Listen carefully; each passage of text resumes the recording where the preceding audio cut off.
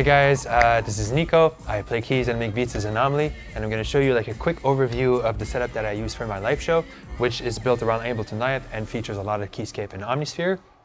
And so the main idea behind this whole setup or project is to be able to use multiple patches within the context of like a 90-minute plus show.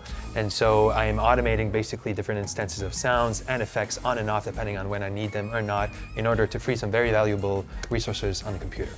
And so there are different aspects to this thing. There's the session itself, and then there's the controller setup. So as you can see, the keyboard is slightly tilted. The main purpose of that is really to make it so that people can kind of like have a visual connection and see what is going on, because I feel like personally, the keyboard can kind of be like a mysterious or nebulous instrument where you don't really know if someone is actually playing something, especially when it comes to synths. And so this makes it that there's a visual connection that's maybe slightly closer to what you'd see from like a singer or a guitar player when they're shredding or doing a solo. And then with these little controllers here, I'm able to navigate through the set list. I have different controls that I can use to map effects depending on the patch I'm currently on. So like obviously pitch bend, model wheel, but in the expression pedal, which I was actually introduced through Mauricio at Spectrasonics, who showed me how incredible this was as a controller to use for the wah and the clav, but it could be used for like the dry wet of any effect you want, to open up the filter on a synth, and so on and so on. And so the set list that we have is currently made up of about 28 or 29 songs, and then per song we'd have, you know, maybe like 100-ish instances of Omnisphere in this show, and it's pretty cool. It's pretty fun.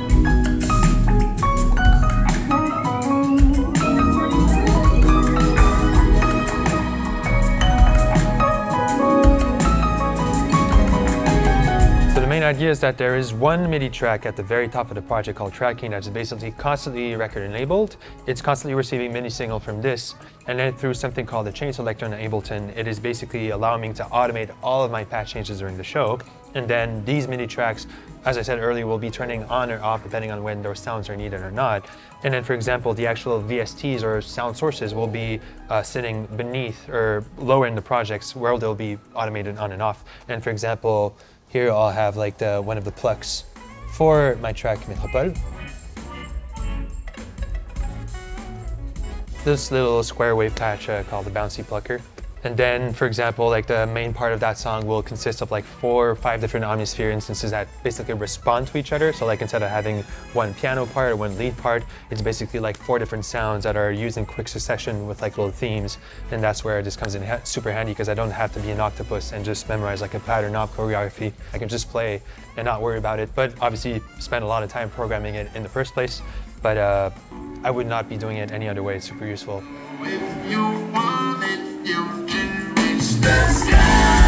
And then for Alexis, who's playing aux keys, and then for Gab, who's playing bass and synth bass, we have a very similar setup where it's an Ableton Live session with several Omnisphere patches in both uses as well. So for Alexis, it's pretty much the same idea. Like we're talking about maybe 80 or 90 different Omnisphere instances.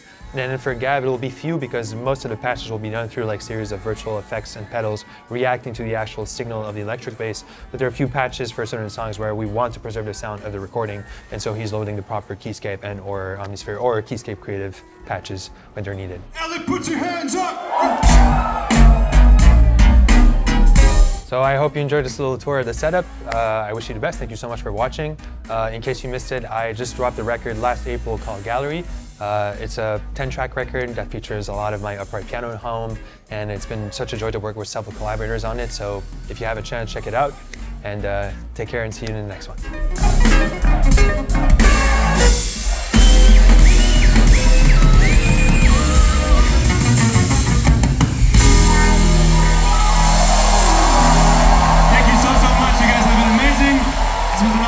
Peace to all of you. Have a wonderful rest of your night. We'll be right about the merch table in about 5 to 10 minutes, so stick around and see you soon. Peace.